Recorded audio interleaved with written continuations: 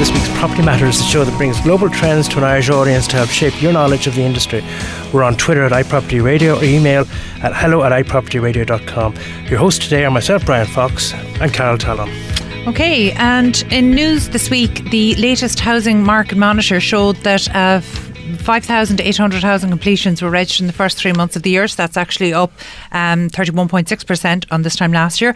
However, according to RTE today, construction activity growth has actually eased to a 4-month low, so we'll have more on that next week.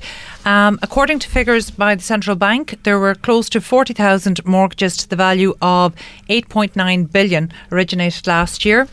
And more on property tax, the Minister for Finance, Paschal Donohoe, is apparently planning for modest increases in property tax when the deadline for re-evaluating how much householders will pay comes around next year. And some important news, the Residential Tenancies Amendment Act 2019 has now come into effect, changing the law for landlords and tenants. So both landlords and tenants, and of course estate agents and managing agents, are encouraged to go to onestopshop.rtb.ie to find out how these changes will affect you. And finally, Dolphin Park development plans have been rejected by Dublin City Council.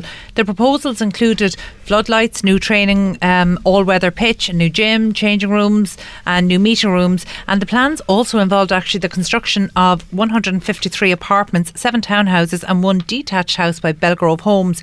Under the proposals, 28% of Dolphin Park would have been under concrete, and that was heavily objected to, and those plans have been rejected. Thanks, Carol. Some interesting news there.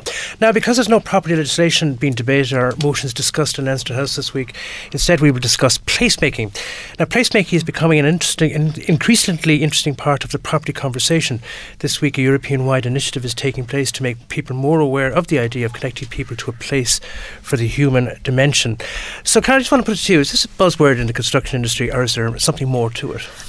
Look, I'm not cynical, so no, I don't think it's a buzzword. Placemaking, it's definitely not a new concept. It has been around for decades, and it goes beyond property development. In fact, originally it used to refer really to public spaces, green spaces, the areas that communities and businesses use. And I think it's fitting this week because it is Placemaking Week Europe for 2019, and not a whole lot is happening in Ireland. So I've made it my mission to tell somebody every day this week that it's Placemaking Week and to explain what placemaking is. So, in short, it really is about a more holistic approach to urban development. Okay. So yes, it's taking in the green spaces, taking in the places where people live, work, spend time, and where they are raising their families and socialising, and all of these things have to be looked at holistically. We can't just look at property developments. Yes, we're in a housing crisis. Yes, we need to deliver new homes. Yes, our planning system is broken and we need to speed up the delivery of new homes and vital infrastructure, because remember, we have had a lost decade of infrastructure. But this needs to be done right. So it's a new way of looking at planning. It's new to Ireland. It's new to Ireland. It's definitely not new. It's really how things should have been done in the past. One of the things that interests me is that we have Irish property developers in the UK, the likes of Ballymore, who are considered the best in placemaking, and they're amazing when they go into London, like their recent Embassy Gardens development, and they don't seem to put the same emphasis on placemaking here in Ireland. Now, I have to assume that's because either the system doesn't support it or they feel it's not required. So look, I think now is the time that we actually start a conversation about placemaking. Let developers know that there is a good way to do this. And by the way, much of placemaking that's done right, particularly here in Dublin that we see, that's actually driven by developers. Local authorities and local planners certainly have an interest in this area. But there's a few really... So in other words then, it's the developer that sees an opportunity within some real estate, we'll say, some property, right? They decide then to go to the bank and see if they can negotiate a loan to develop on the area and get planning permission. Is that as simple as that? Or? No, actually not at all, because what you're talking about there is property development. Placemaking goes so far beyond that. In fact, the developer, for good placemaking, the developer would actually start with the principle that the people living in the area or the people working in the area know best. Okay, so he goes to the developer, goes to the community, listens to what they have to say, and like so all it's consultation. Absolutely. Now, public consultation for property development is a statutory requirement in Ireland, but placemaking takes it a step further. It makes it a little bit better. It's the old school old school is the expression, but really the old-fashioned town hall events. But what's happening now is that we're seeing a digitisation of the placemaking process. So we're seeing virtual town halls, and so that's the project Place Engage that we discussed a few weeks ago here on the show. So essentially, you're really communicating with the community, not just at public town halls, but you're communicating where they are, and that's typically on their smartphone, sitting at home on a their good sofa. example of that may be then what's happening in Dundrum in terms of the new developments in Absolutely. Imagine Dundrum. Imagine Dundrum. Yeah, and in fact, actually, Dundrum is a really interesting one, because you're talking about a place where, 5,000 residents, but actually up to 20,000 people coming into the area and commuting to and from the area for work every day. And yet, when a town hall event is held, you might get 140, 150 people. So that's not indicative of the opinions of 20,000 people. So that's what we're doing wrong in terms of public consultation. Are Irish people reluctant to get involved in that type of community interaction with developers? Yes, there's definitely been a cycle of trust broken, and that's just the reality of the situation. I think property developers, certainly their reputations were damaged, like many reputations damaged during the crash and during the recession, and that's not always well-founded. So in fact, we have some really great placemaking initiatives coming from property developers at the moment, but what we see is there's a breakdown of trust in a whole circle. So I'm not sure that developers trust planners. I'm not sure that planners trust the public for the public part of public consultation, and I'm really not sure that the public trust property developers. So we have this whole cycle of people who need to work together to create great spaces, and the trust has really broken down. So in fact, one way to fix that would be to make more information available. All of the documents in relation to planning should be publicly accessible, and even though they are legally publicly available, but what happens is they are legally available, but they're difficult to access. They're locked away in PDFs on badly navigated government websites. So in fact, what we need to do is get all that information up front, educate people, and then show them what the property development will look like, the proposed development. So one of the ways we're doing that is actually by using immersive technologies, and that's actually what we do through Place Engage. And again, we discussed this here a few weeks ago, but essentially not everybody can read plans, not everybody can interpret what those plans will look like. Even the CGI images don't give any context. So let's show people we have the technology now. Everybody has a mini computer in their pocket. Allow them, through immersive technologies, to experience what the proposed development will look like before it's built. So we want people to engage, because planning is a public process. It's so important to keep repeating this. When you say people engage, are you talking about the bus company? Are you talking about the local the Tesco's and the Dunn stores coming in and participating in the conversation? Local businesses are part of the community. Local residents are part of the community. Homeowners are part of the community. Tenants are part of the community.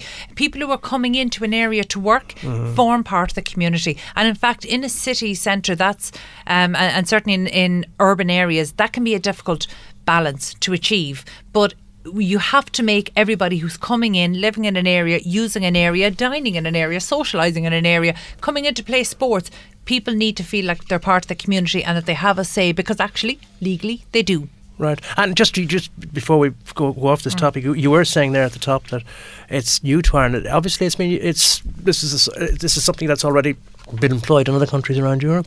Oh, it absolutely has. And in fact, actually, I don't know what the legal definition might be or the technical definition would be, but actually if you look at the Guinness built homes, that was placemaking. Oh, okay. Yes, the Ivy Trust. But we actually have a history of employers creating spaces for their employees. Right. So it's definitely not a new concept. In fact, if anything, we've lost it over the last couple of years or decades. They did some developments in Inchicore, didn't they, for the rail workers as well, I think. Yeah, and that's how properties got developed. That's how people particularly working class people, were able to access homes. Right, so in fact, we need this. It's a return to it. But I think what's interesting, what we're seeing in Placemaker at the moment, is that we're seeing that the interests of the local communities and the citizens, they're far more aligned to property developers and the local authorities than our adversarial system would allow us to believe. So actually, when you drill down to the bottom of it, we all want the same thing. We want great spaces to live, work, socialise and spend time. We're all on the same side for this. Yeah. All right, interesting one. We might as well turn now to our next guest, our first guest actually. It's Brian McCarthy, Senior Negotiator and Valuer at Doran Estate Agents. Brian, welcome, Brian. Thanks very much. Thanks for having me. So tell us, how did you first get involved with property, with estate management and estate agents? It's a long time ago, I suppose. Well, a relatively long time ago, I suppose. Late in my school life and early into my professional life, I always had an interest in property.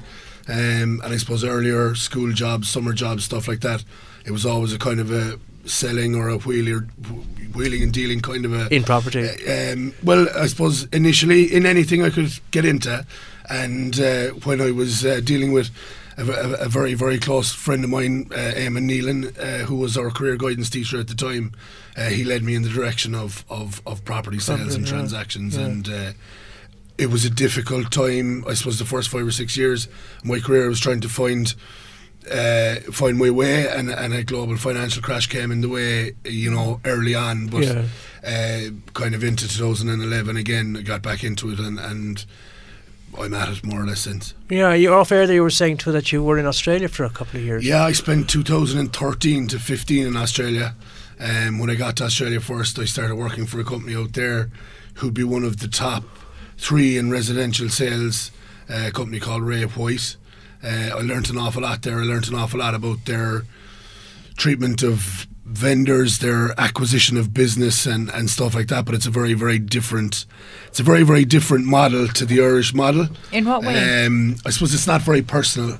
Oh, really? Yeah, a lot of the Australian model is contact and data, and I mean we're all being told of the importance of our data now, and certainly it's becoming more relevant here, but I'm not sure if parking your car at the top of an estate in Dundrum and knocking on 80 or 90 doors for the day to get people's personal information is quite going to catch on here. Is that what they do in Australia? Yeah, literally. As in, that's the business development. The business development model is just data. So when guys are learning their trade or people are brought in, they're either on the phone or they're knocking on doors to get people's information. I suppose the model in Perth at the time, there were statistics there to say no one was staying in any house on an average more than 7 years, so the turnover was high. You're talking of a city with a population of about 1.3 million. And is that because they see it as an investment? Or I suppose climbing the ladder essentially, but that's how regularly they were able to do this. Like people were able to upgrade their homes every 7 years. Yeah, wow. It was 7 years was being taken as an average figure that a property transaction would take place. No, unfortunately, I suppose high divorce figures and different things like that would contribute to that as well. But the statistics we were being given was that every house you're calling to, or every door you were knocking, everyone you're speaking to on the phone, would require a property service within a 7-year period.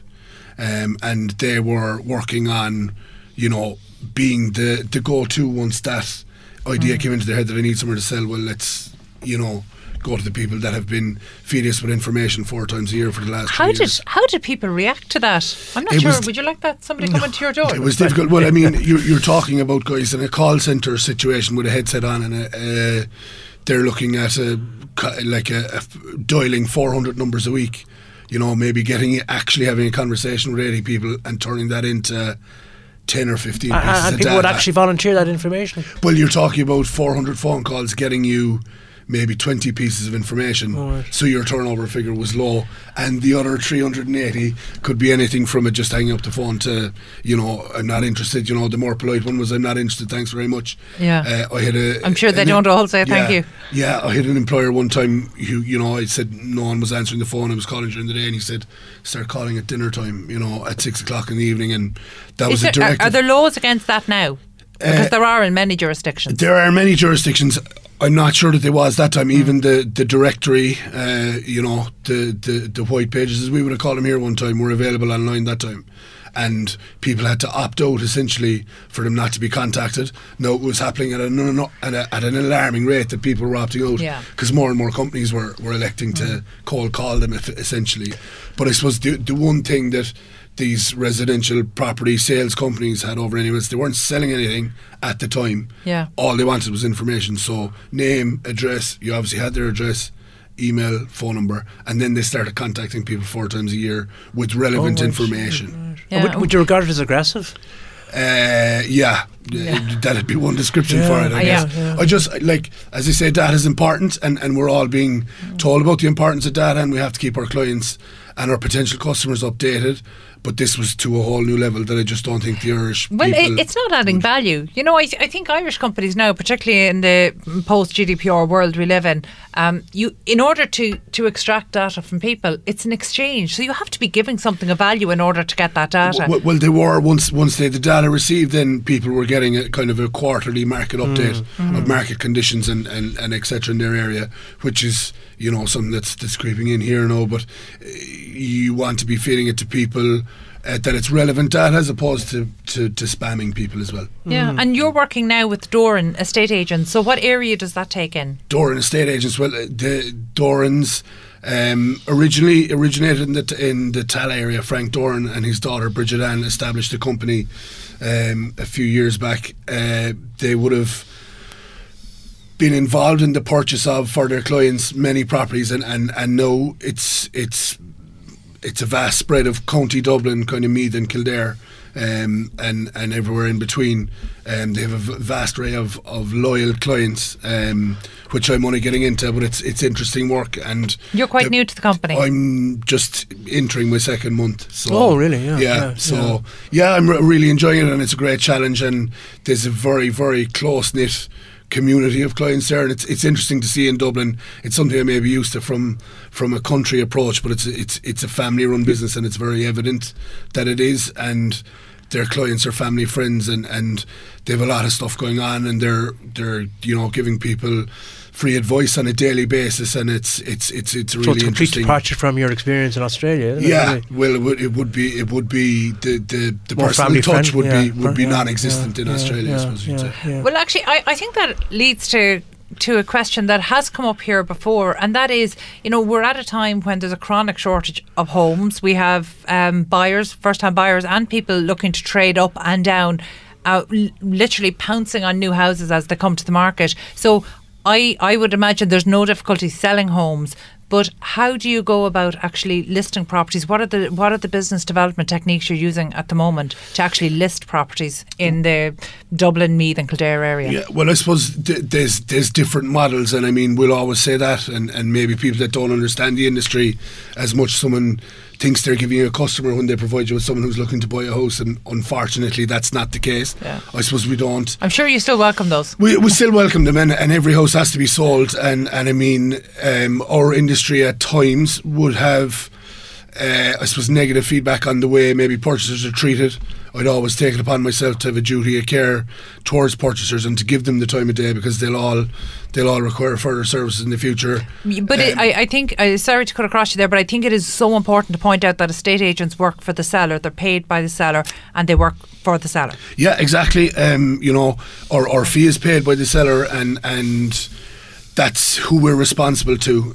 You know, I suppose the old adage we were often saying, someone gives out about an estate agent, I tried to buy a house off him and it got too expensive, and you're getting bad publicity for that, but that's actually what we're employed to do. We're employed to act in the best interest of a seller, but there's no harm in taking that little bit of time to give a duty of care to a purchaser as well. Yeah, of course. I mean, to look, obviously the smart thinking is those buyers, beyond just being professional, those buyers are going to be your customers in a number of years as well. Yeah, not everybody probably thinks that way, but it's certainly the way I would judge it. And you know, some of the bigger firms possibly are in danger of just, you know, if one buyer isn't interested, on to the next one and whatever, you know, and not maybe giving them that time of day. But it's a model that I've done, and I felt it served me well. Oh, very good. And tell me, on the technology side of things, have you started to embrace online bidding and different types of technology to improve the process? We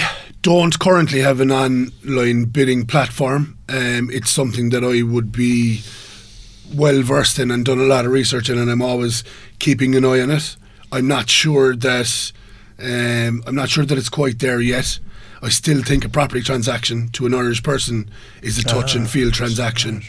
Right. I don't think, you know, I just don't think it's going to get there maybe as soon as everywhere else.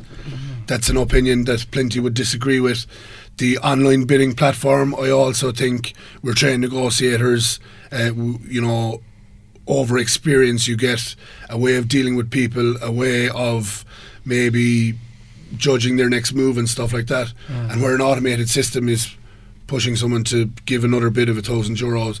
They're on about the transparency of it, but if it's only taking bids in €1,000 jumps where you think someone really wants it, and to act in the best performance of your client, I can have a conversation with someone and say, make an effort to buy this, and there's a current offer of 200,000, and knock your competitors out, and someone will go 215 to try and buy that property, which is something I've made a judgment call on. Well, I just don't think AI is going to do that. So you would have preference then for the personal touch, would you then, as opposed to? Still do. I haven't been converted yet. I'm open to everything that's going on. But and Doran's, I suppose, would be the same, was it? Yeah. We, as I say, we don't embrace an online bidding platform at the moment, and I just don't think. Right now that it's quite there yet. Why, Brian? Is matter? Why do you think it's quite there yet? Because we get other people. See, apologies, Brian. Sorry, I realise I've got a Brian either side of me. So what's happening is that we have a huge focus on PropTech on the show here, and so we probably hear so much about the pro technology side. I do think it's interesting to hear a perspective to say, well, actually, I'm not sure if buyers and sellers are there yet, and I think that's very likely true for some. It's not the opinion I hold, but I'm sure it is true for some buyers and sellers. And this is the thing. I suppose we need both sides of the fence, and trading in property is a very old trade, and I just think that having a professional on site, carrying someone through the transaction, it's a very, very important time in someone's life if they're buying or selling a property. After their health, it's probably the most important transaction that they'll ever carry out, and we can pass that on to a computer generated system to take care of, or we can keep taking care of it ourselves, and I just don't think that the Irish person as a whole is quite there yet to be leaving it all to AI, and someone needs to be given a bit of care. It's an expensive transaction.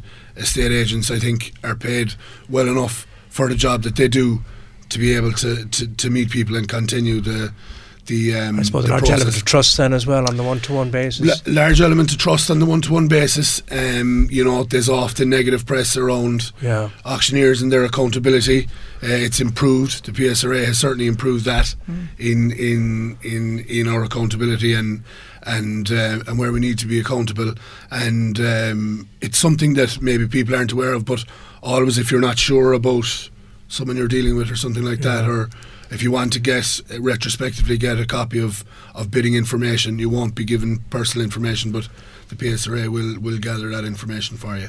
Very good. And finally, just some advice before we let you go, Brian, just some advice for people maybe in their homes who are thinking of selling, and sometimes mixed commentary on the market, they mightn't be sure what way to go. Have you any final piece of advice for anybody who's considering selling at the moment? Selling at the moment, I think there's definitely two tiers in Dublin at the moment. Some say plus or minus 400. I'm more of the opinion the Rebuilding Ireland scheme, as good as it was, and while there was money available, it was probably creating a breach of the market around the 320 mark, where people in Rebuilding Ireland could get up to 320, and anything plus that then was probably that bit more difficult. There's gaining finance for anything over that mark then is more difficult, and people are into 20% and stuff like that. So I suppose if people are trying to give themselves a timeline, be sure to give themselves plenty of time, always do plenty of research, and the one trick I think in a place like Dublin where there's so much property for sale at the moment is pretend you're a buyer and head out on a Saturday and go to some open viewings. That's right. And you'll get an idea very quickly if somebody who's not gaining a fee from you get the right feel from. Very good. You'll get an idea of who the best to trust with the sale of your property is. Okay, that's great advice, Brian. Thank you very much. That was Brian McCarthy, Senior Negotiator and Valuer at Doran Estate Agents. Coming up after the break, we're going to be looking at recruitment in the property industry and how to attract the top candidates in such a... We were always talking about a housing crisis, so now we're going to be talking about a skills shortage in the industry. So coming up after the break. Thank you very much, Brian. Broadcasting to South Dublin on 93.9. This is Dublin South FM. And welcome back to Property Matters here on Dublin South FM with myself, Brian Fox, and Carol Tallon. On Twitter, it's iPropertyRadio, and on email, it's hello@iPropertyRadio.com. So now in studio we have Phil Pelucha. I hope I pronounced that name correctly, Phil. You are the #1 property group. Now, before we discuss or talk about your company and what you do, tell us about yourself a little. So originally from a surveying background, as you can tell from the accent, I'm not a local boy. Sure. I have a business partner over in Blackrock, so I spend quite a lot of time over here doing some bits and pieces. It's really interesting to see the contrast between the two markets. To be honest, we're in a very different place, although ultimately we suffer from a lot of the same pain points. In terms of recruitment or in terms of property? Yeah, I think both. In terms of, I mean, there's a lot of similarities between the London property market and the Dublin property market, for example, in terms of the shortages, in terms of the fact that it's not always easy to get the regulations and build in the way that you need to. Right. We were discussing off air earlier, Carol, about how there aren't enough developers to be able to do the work. I think we probably have an opposite problem in terms of the UK. We have so many developers, but actually they're all vying over the same plot of land. Yeah, all concentrated. Absolutely, and fighting in a very small area. I guess that's the joy of being from another small island, isn't it? I suppose that London would be very much to the fore in relation to that concentrated area, would it? So London is a difficult market. Obviously, London is a fantastic market to invest in, but it's a very difficult market to get into. It's one of those markets that if you had a time machine, everybody would go back and do it, wouldn't they? Probably same with the Dublin. In fact, definitely same with the Dublin area. But I think a lot of the pain points actually come around the skill shortages. It's the in London as well. All over. It's a global issue. So everybody has their own thoughts and reasons as to why they think that is. For me, I actually experienced it firsthand. I graduated with a surveying degree around the same time that the property market fell off a cliff. Well timed. Yeah, it was fantastic, wasn't it? £9,000 really well spent. Or the only thing I would say is it was 2 years before our university fees went to £9,000 a year instead of £9,000 for the 3. So I'm grateful for small mercies, I suppose. But the market kind of just ground to a halt very quickly, didn't it? And my experience was that both in terms of the resi and the commercial market, anybody who wasn't a top performer that had 1 to 3 years post-qualification experience at that point left the industry. Or emigrate, I suppose. Exactly, or went to somewhere where, which I did. I went to South Africa to go and find work, so I did the exact same thing. And, if it wasn't for the fact that I had personal circumstances which brought me back to the UK, I probably wouldn't be back working in the UK market either, and that's me being very honest. Even now, I think, I mean, it's a buoyant market, but I think the only reason I'm working in that market now is because I now have a reputation in that market because I've worked in it for the X amount of years now. Had I not have had those personal circumstances, I don't think I ever would have gone back. I was quite happy in Cape Town. So you never took up? Is that what you went into recruitment? I did. So it was actually completely accidental. In South Africa. Yeah. So I was looking for an opportunity to kind of break into the market, and I'd been offered a position with Savills, but it was kind of an internship. It was based in London. It was the market wasn't great at that particular moment. It was a commercial surveying position. There wasn't much going on by way of development. So what was I going to be doing? Being an internship, it was a very low paying role, and again, similarities between London and Dublin markets. London is not a cheap place to live, especially on an internship salary. So I went back to one of my university lecturers who I had a great relationship with and said, what would you do? If you were in my shoes, what would you do?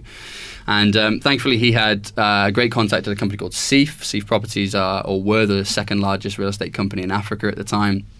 I went and worked with one of their key offices, not their head office at that time, in Johannesburg. But what was fascinating was their market. So it was a resi opportunity that I went and worked in. It was like a business consultant's role. But their market is about 5 or 6 years behind that of the UK. So having been a branch manager and self-funded my way through university, they were more interested in marketing techniques, recruitment tactics.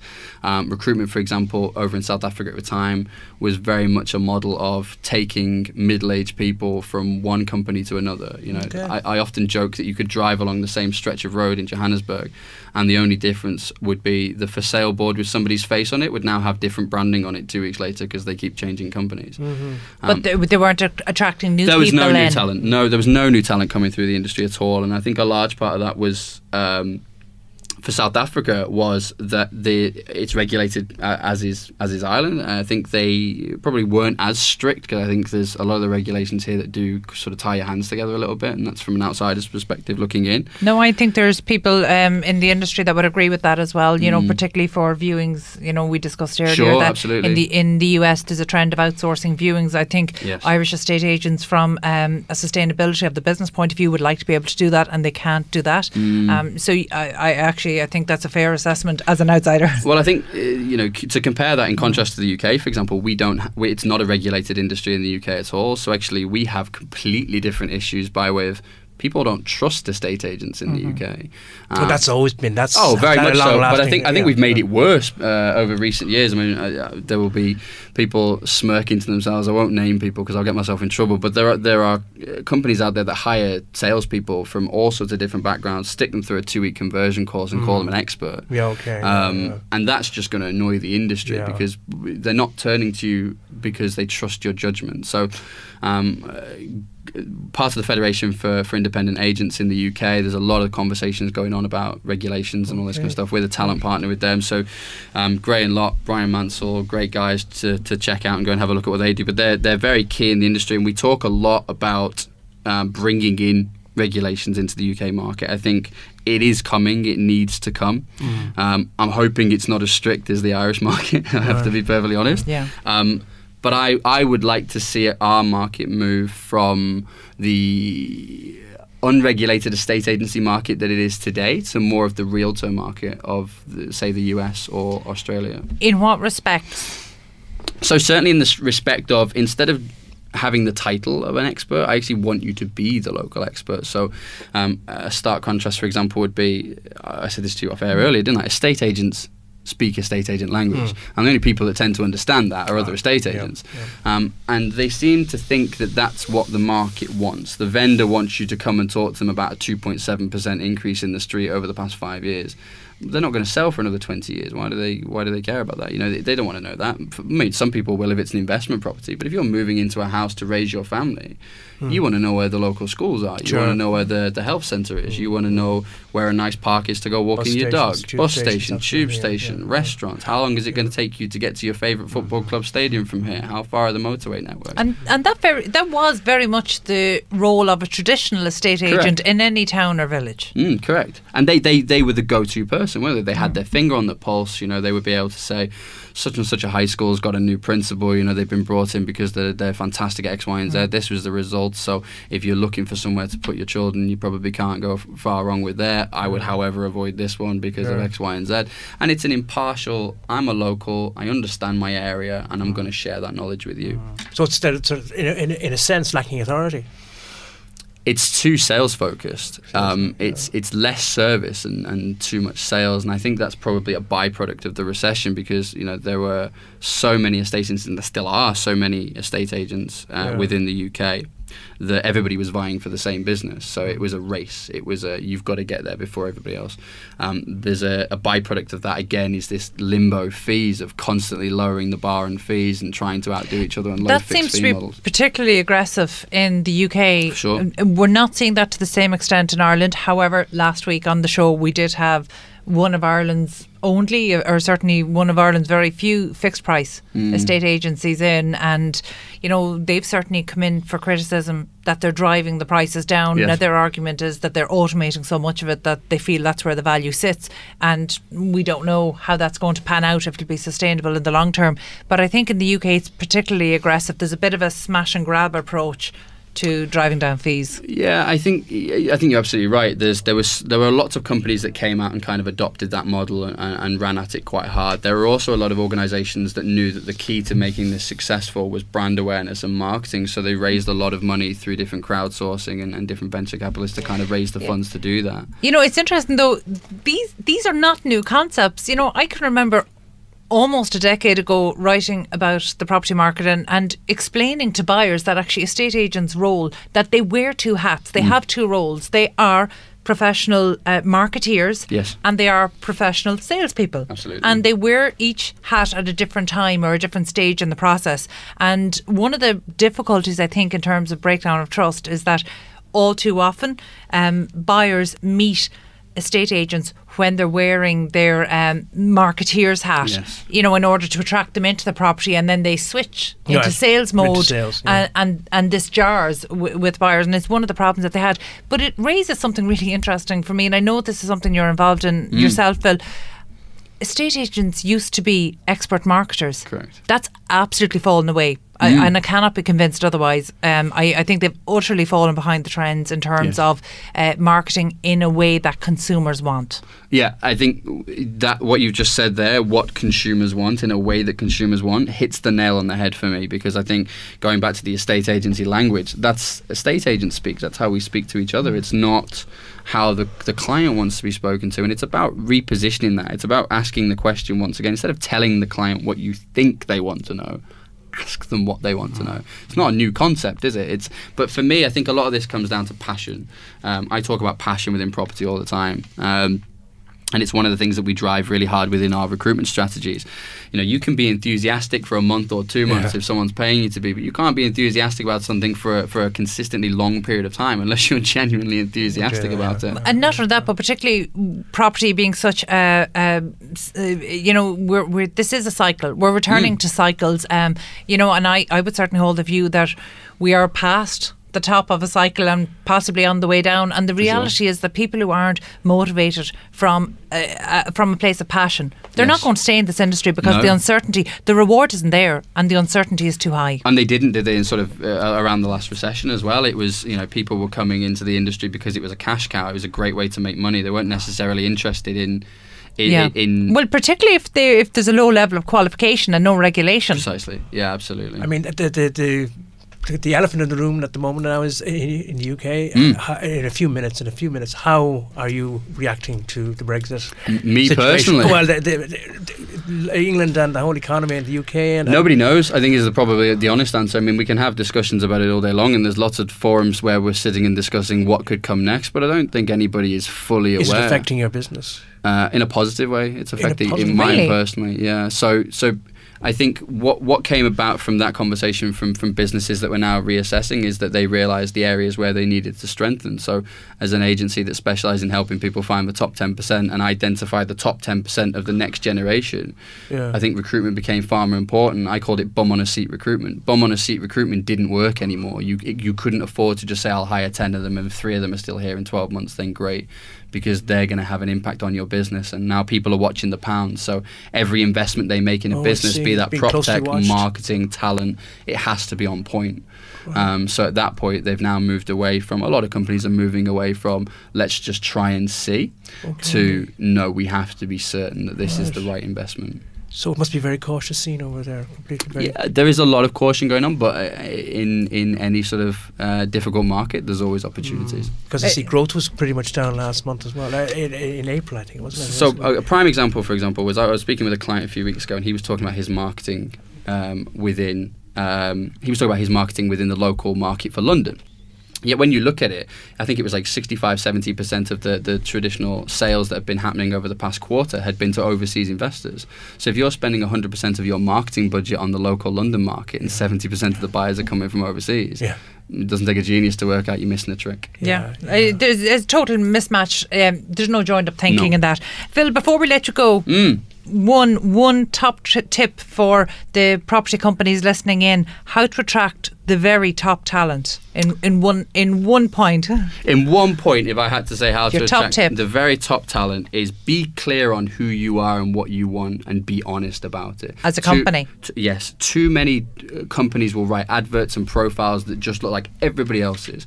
If you have something that you believe in, if you have something that you stand for, fly that flag, be very clear about what that is, and make sure that you're attracting people to your business that share the same philosophy. And it's as simple as that. That's so true. Listen, wise words, bring the passion back into property.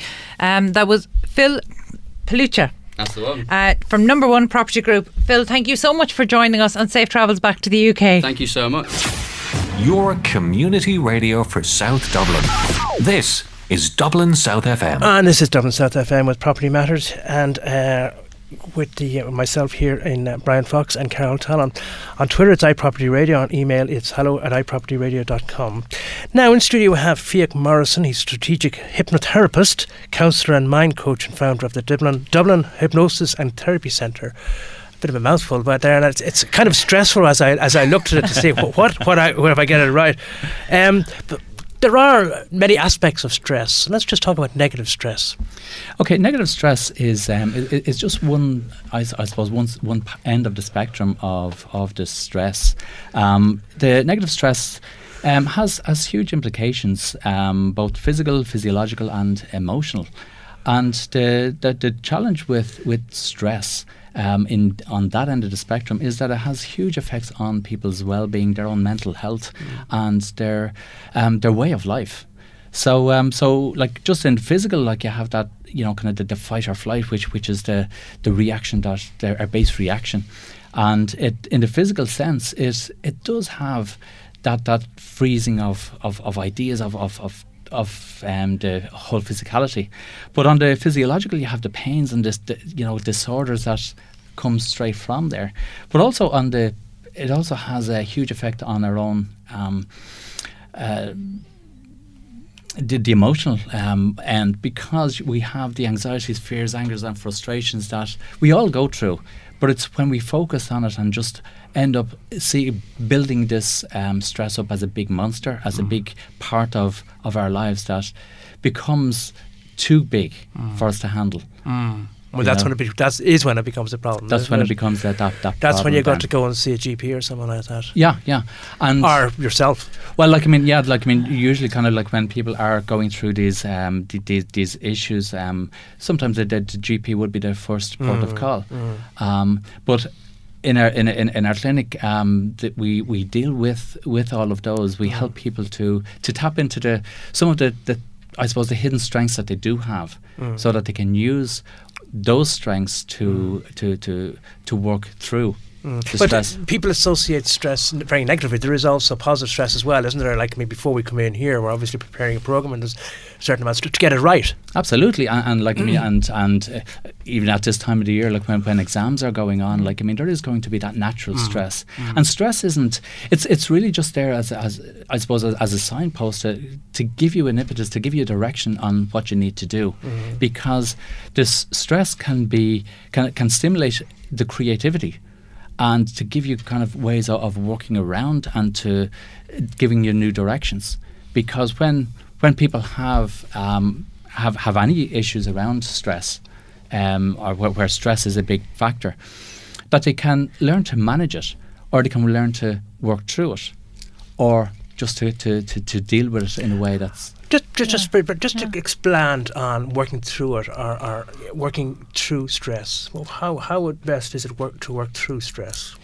Well, stress is working through it is quite I suppose a challenging part of life, because working through it is in dealing with it and I suppose identifying it for what it is.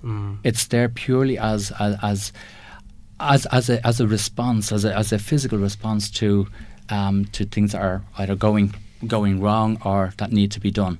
Yeah. Okay. Now, working through stress, and because I suppose principally because it has such a huge impact on mental health, that working through it is such a very important part of what we have to do. And in our hypnotherapy clinic, we help people to identify what they want. Okay, because once they have an idea of what they really want and what direction they want to go in their life, what they want in life. In life, yeah. To reprioritize what's going on, because a lot of the time, because we focus on the career, on the small little things, and the things that might be somewhat important, but they go out of sync with what they really want.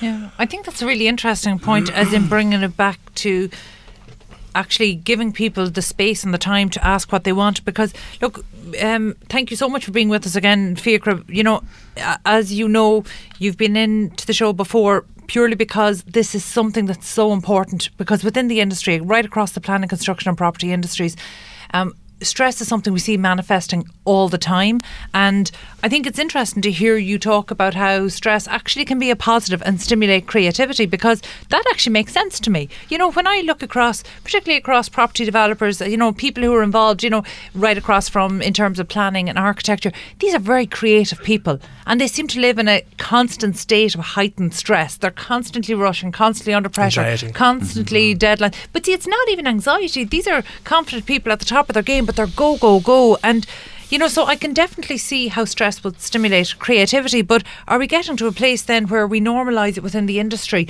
that we see that this is the only way to be, this constant busyness, this constant flurry of activity? Because, you know, even the simple act of stepping back and actually thinking, what do I want?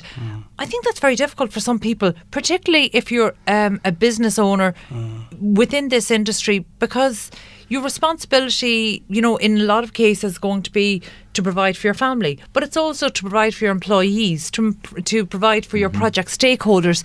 You know, what we see in the industry a lot are people, male and female, who are carrying mountains of responsibility, so much responsibility constantly, because it moves from one project to another. So how do you identify where the stress is good and stimulating creativity, and where we're maybe normalising a very destructive stress that is keeping you in a state that your body can't come out of this fight or flight to actually relax? Well, when in that state of busyness and productivity and creative ideas and that, like, that is, again, it is stressful, but it's also what would you say, it's fulfilling. Okay, and those who are at that level, who are able to take on whatever it is and be fulfilled and be able to have still got a healthy, balanced life. Because really that's what it's all about, is having that control and balance in your life that some people can deal with very well, and they have a good work life balance. So it's when it's down at the other end of the scale where people are going through the challenges of their, you know, whether it's whether they are a business owner with the huge responsibilities that they bring, but as you said, like for their employees and for their own families, it's being when their work-life balance becomes affected, when they can't take the time off, when they're under that severe pressure, when there's a mounting environment of uncertainty. And it's when they're at that stage, that's where that mental health issues start beginning to become a factor. And probably because this is such an uncertain industry, uncertainty is probably the certainty of it.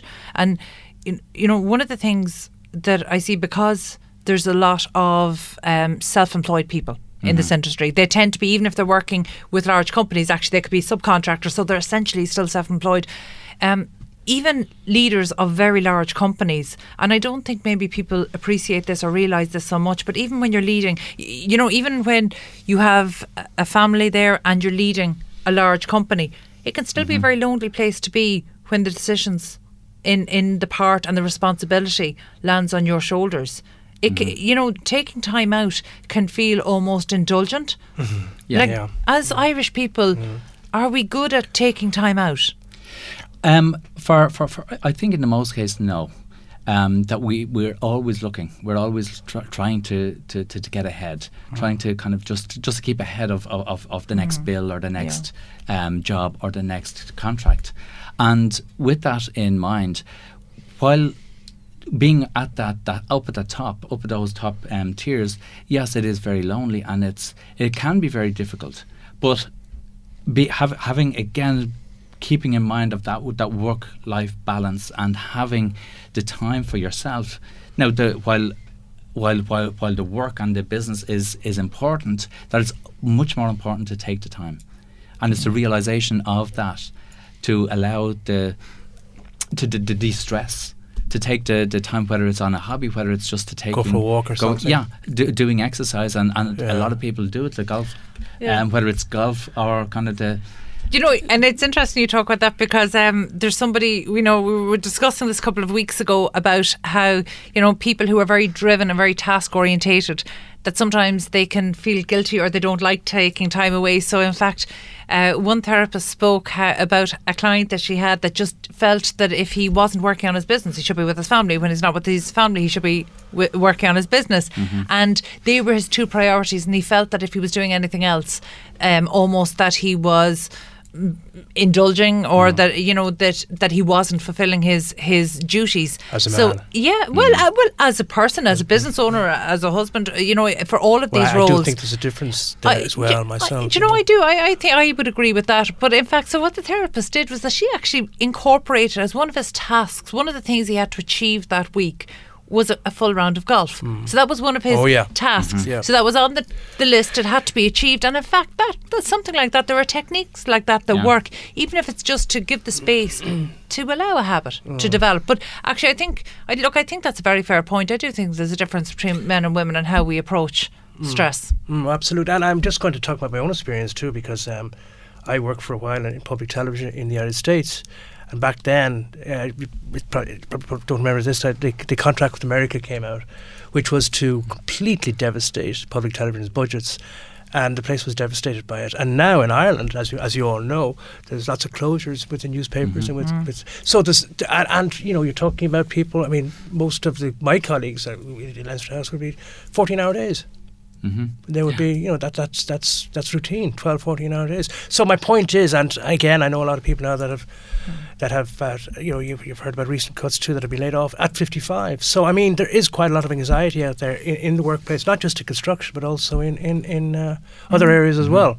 And this is the real life. This is life as it is now in the in the 21st century, and we live with that uncertainty.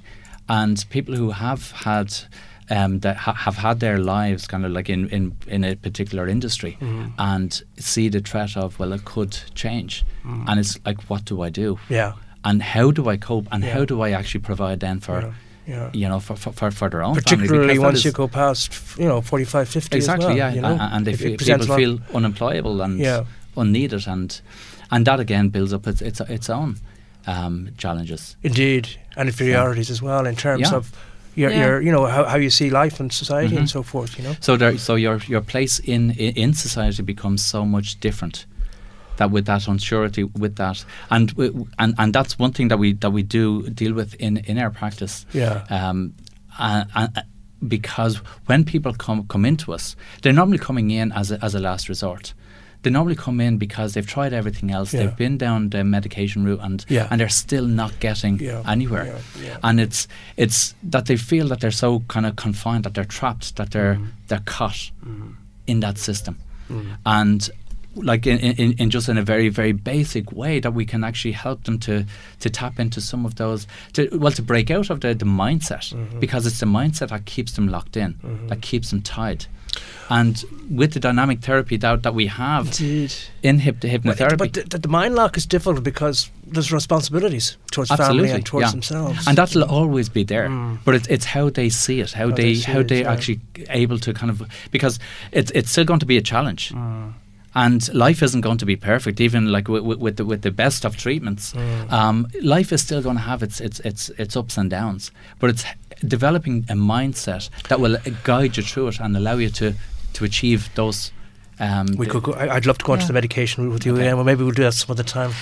Look, it really occurs to me that when you talk about all these things, it just reminds the importance of resilience.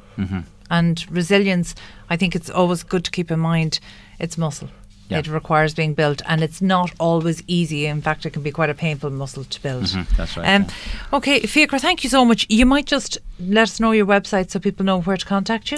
Well, it's hypnosisandtherapy.ie, and where our clinic is just on Fitzwilliam Street, Lower. Just and the website is hypnosisandtherapy.ie. Excellent. Okay, that was Fiachra Morrison, strategic hypnotherapist, counsellor and mind coach, and of course founder of the Dublin Hypnosis and Therapy Clinic. Thank you so much, and thank you to all of our guests today who joined Brian Fox and myself, Carol Tallon, and thank you to Shane Flynn, who is on sound, our producer Katie Tallon, and next up is Bowl of Soul.